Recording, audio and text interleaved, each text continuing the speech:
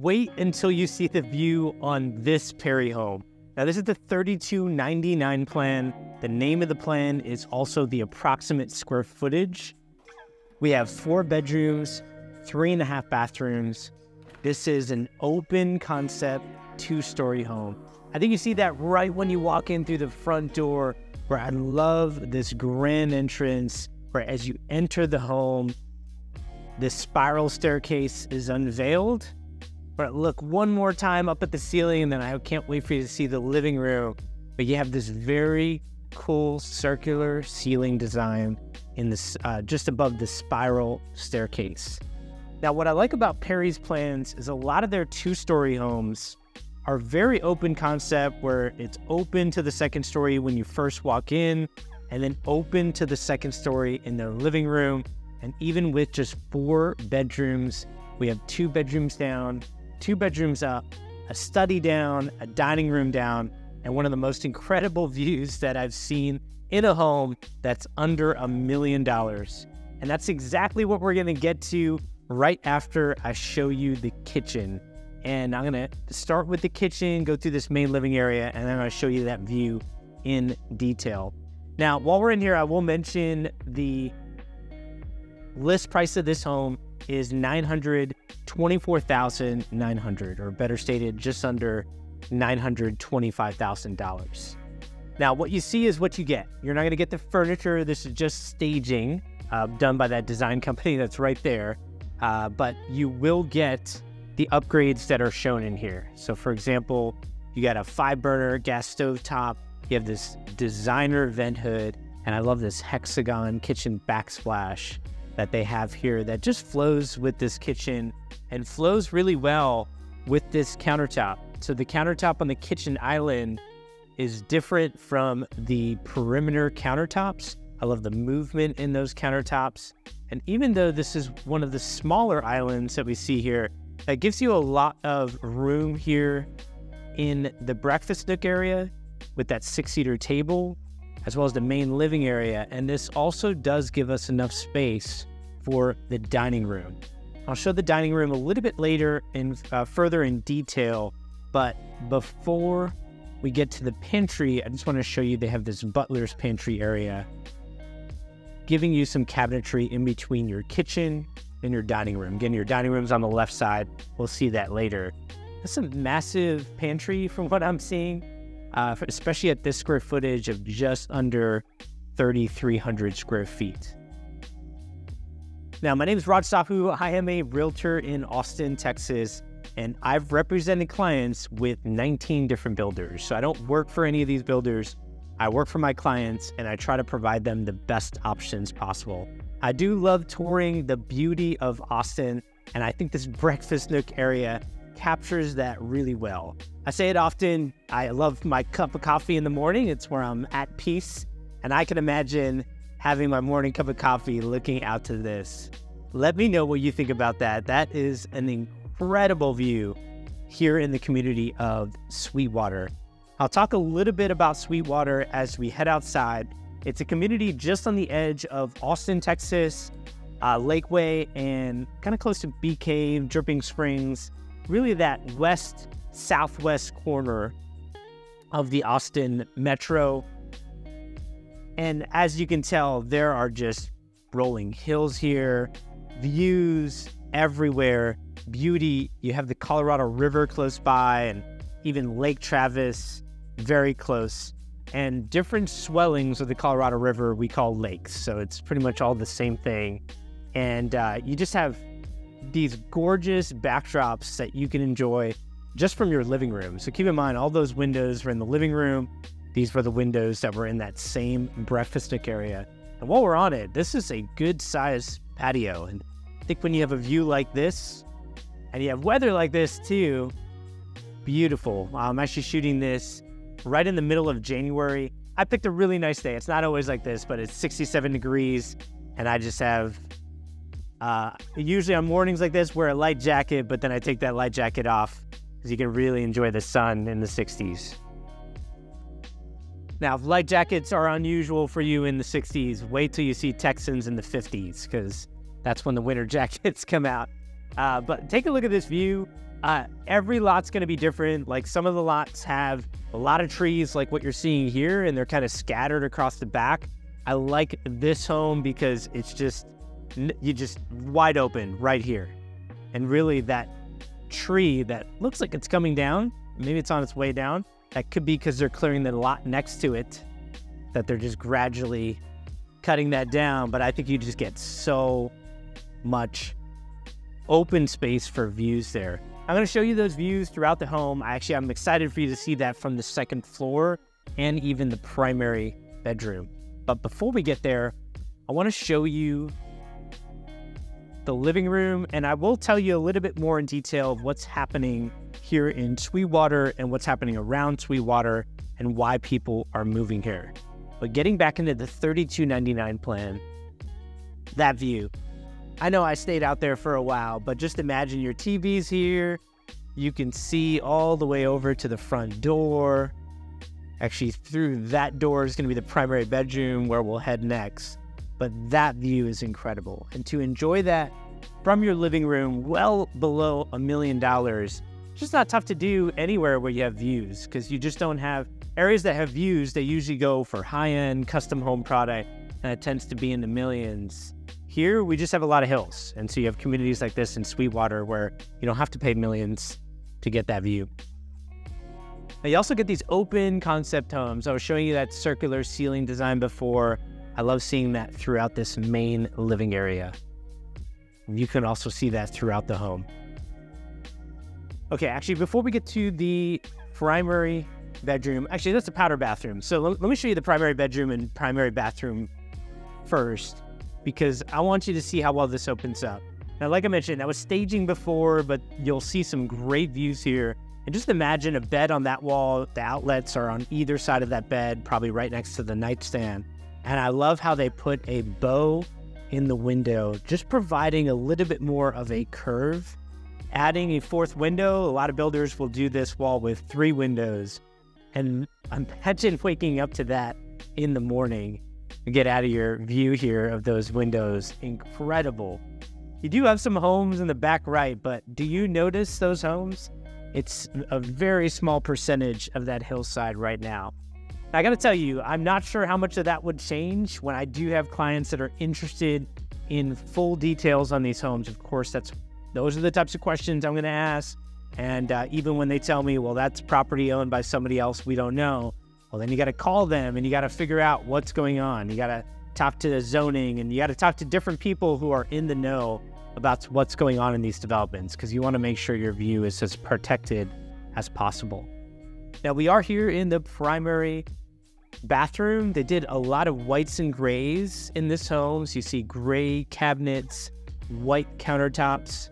I like seeing a little bit of movement in those countertops, so that way when some hair is there or something, it's nice to just have that hit it a little bit, where you don't feel the need to clean your countertop every 5 minutes using this bathroom. They did a subway backsplash on this tub and all the way around on the tub surround. They did that same subway tile in the walk-in shower here, and they went all the way up to the ceiling. But they changed up that tile to go into a herringbone pattern. Let me know what you think about this. Usually this subway tile, if you're designing these homes from scratch, is rather inexpensive, but you can do something fun like that by going horizontally into that herringbone pattern all the way up to the ceiling. Let me know what you think about that.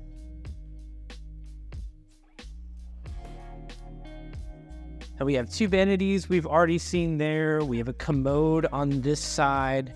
Right of this commode is going to be a small linen closet. I'm not going to open up every linen closet in this home, but I do want to show you the walk-in closet.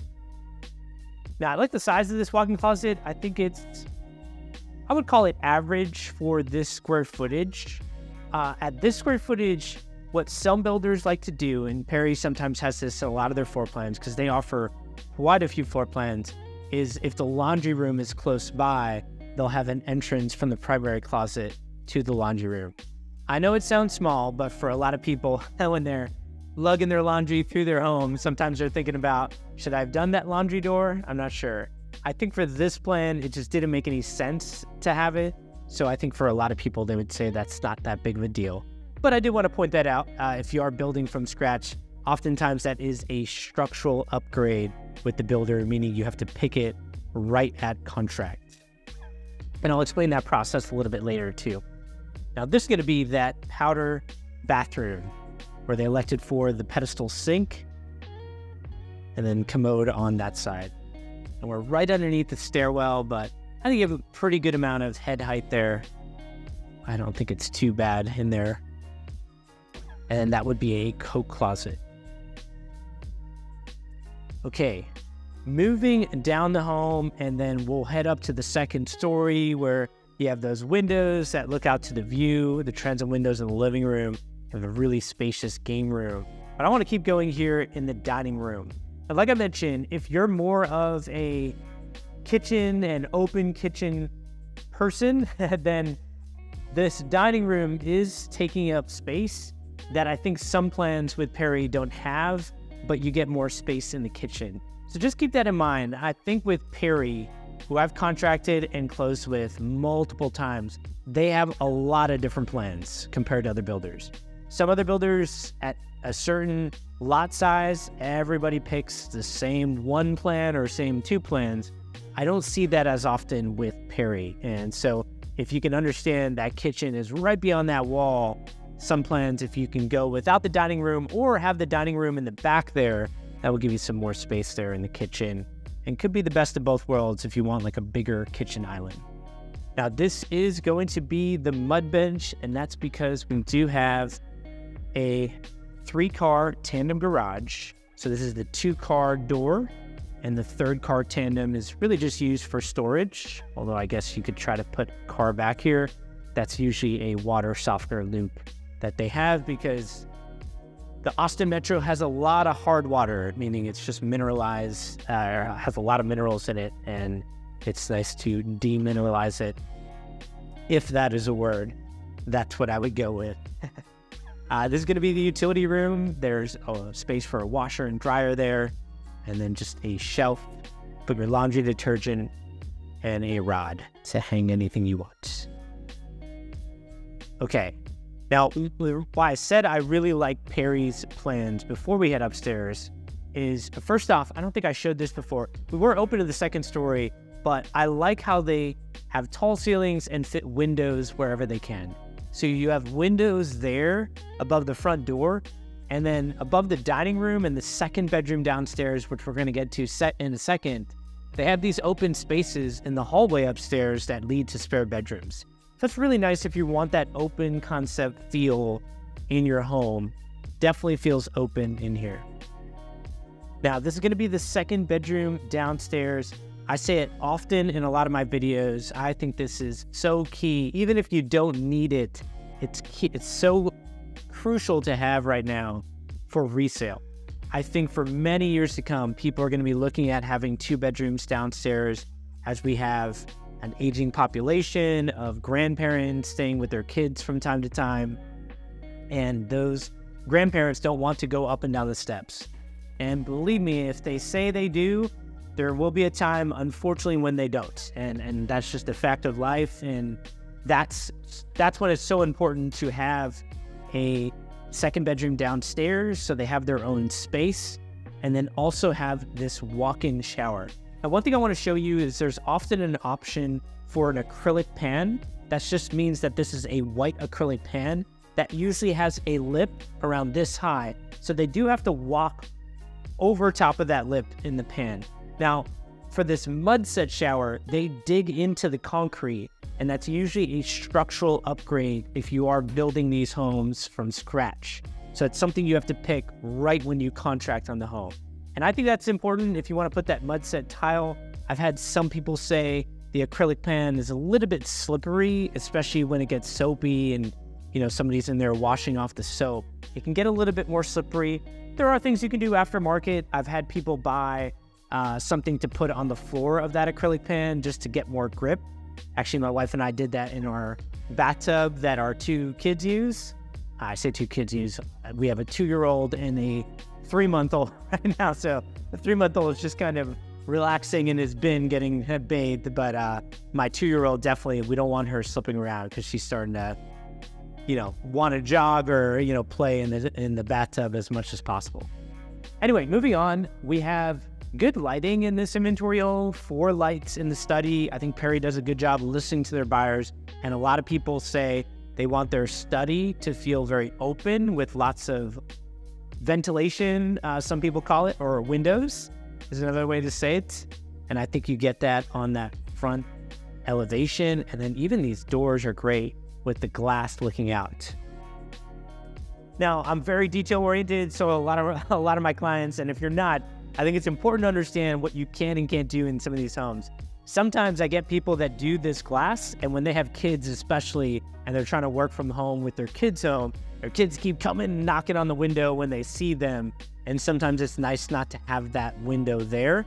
But I've also had people that just do a film aftermarket, so you can see through it, like light still comes through it, but you can't see people through it. And that's just like privacy glass or privacy film.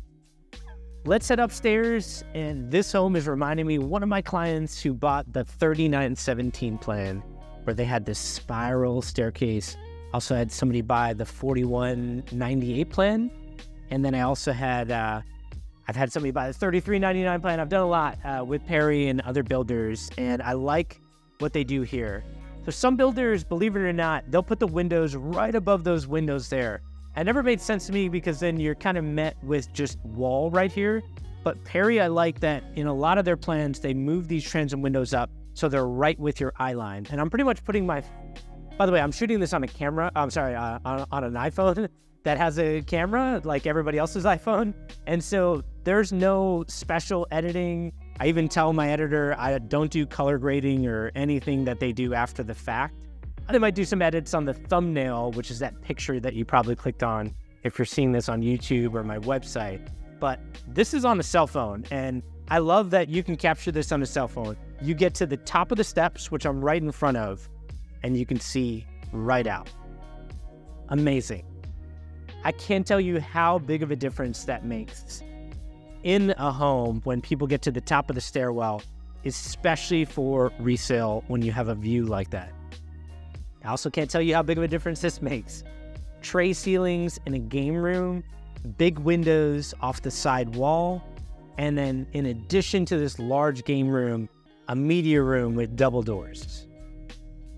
Now, I've had some people say they don't want windows in their media room, but I've also had a lot more people now come to me and say, you know what, I would like the windows because I'm not going to do it after closing, and if I want to make this into a theater room, I can just do blackout curtains. Now, I think for this specific media room, I don't know where you would orient yourself to have a TV, maybe here, but the problem with that is you have 2 windows that are on this side, so I don't know if you'd want to block those windows, but that could be a way to do it, or you could just have this as a hangout area, and there's a lot of things that I'm sure you can do, like even putting a TV on that side and then putting furniture where I'm standing. Now, I love these windows that Perry puts in. It just makes such a big difference in the curb appeal. And then as you can tell, there is a lot of new construction going on. It's like a war zone out there. But are you catching that view that's here? That's what's possible in a community called Sweetwater, which is what we're in. Now, as I showed the other 2 bedrooms that has a full bathroom, talking a little bit about Sweetwater, what I think Sweetwater is doing is it's piggybacking off of the growth that's happened in Lakeway. Now, Lakeway has been built out for many years, so it's not like it's a new area that was once farmland and that farmland now is getting developed. Lakeway's been built for quite a while, but they're finally just getting around to some of these areas that have beautiful hills. And there's really Sweetwater and another community that's closing out called Rough Hollow. And those are the 2 big master plan communities in this area. Sorry, get it back to the, and I just got to show you this. Look at the windows off of this spare bedroom. That's incredible. I don't know if you'll still be able to see that hillside, but I'm pretty sure you can. There might just be a few more homes in these areas, but horizontal or parallel with the current homes. I think you can see right out there. I think that's the way to get out, where you go down this beautiful hill and really catch a view. But getting back to Sweetwater, I like that Lakeway is finally getting some development. So there is a mixed-use development space in Lakeway getting built out. I believe it's right next to the police station. I think that's what I remember seeing it. So I don't know if it's going to be pulled up on Google Maps yet, but if you look up the Lakeway police station, I believe there's a plot of land right around there. And it's something I would pull up on my phone, but it's not something I can do right now while I'm recording this full bathroom that's in between the 2 bedrooms. But I like seeing developments like that. I like seeing areas that have growth. And I think with Lakeway, the advantage is you have an area that's already built out, and the outskirts of that Lakeway, like Sweetwater, I guess Sweetwater's technically in Austin, but these areas are on the edge of a suburb that's been built out for a while. So it feels a little bit more established. And that is a concern that I get with buyers, where they say, hey, we want to feel like we're an established neighborhood. Like I just had somebody say they have a high school age kid that they're going to move here for maybe 4 years. And in those 4 years, they want to feel like they're in an established city. And I told them that, well, there's some parts that I wouldn't recommend because they're still growing. They still have a lot of room for growth. But there's some other areas, maybe like this, that could make sense for them. Now, if you want more details on Sweetwater or communities like this that have amazing views, definitely let me know. I love touring homes like this, and I know what the good options are. I also know what the bad options are. And in every market, whether it's going up or down, there are always good and bad options. The problem is no seller is going to tell you which ones are good or bad. Every seller is going to tell you they're good, but that's why I represent buyers predominantly, and that's what I can help you out with. Now, if you want, I know I was going to talk about the process to build a home. Reach out to me if you need that. I'm happy to help you. I have built homes now with 19 different builders, meaning I've represented clients. Some of these builders I've worked with 5 times, 10 times. So I've seen them change. Some are trending in the right direction. Some are not trending in the right direction. Or people are just paying way too much money for some builders, maybe because they have a great brand, but they're just not backing up their work with their brand. I know that may not make sense, just me talking in general, but the fact is I'm not going to trash builders on my website or tell you which ones are good or bad publicly. That wouldn't really help me or help my clients with the relationships that I have with these builders, which I do need to maintain for your own good. So if you are looking at real estate in the Austin Metro, reach out to me. I'd be happy to partner together in your home search and figure out what your best options are. So my number's at the bottom of the description of this video. And while I head back outside, because I want you to see that view one more time, I will tell you that if you are watching this on YouTube, I do publish these videos publicly, but first I publish them privately on my website. So check out my website. It's at the top of the description of this video. And if you are watching this on my website, then you already have access. And if you want to see another home with Perry, go ahead and click on the thumbnail on the right side of your screen. And as always, I hope this helps. Take care.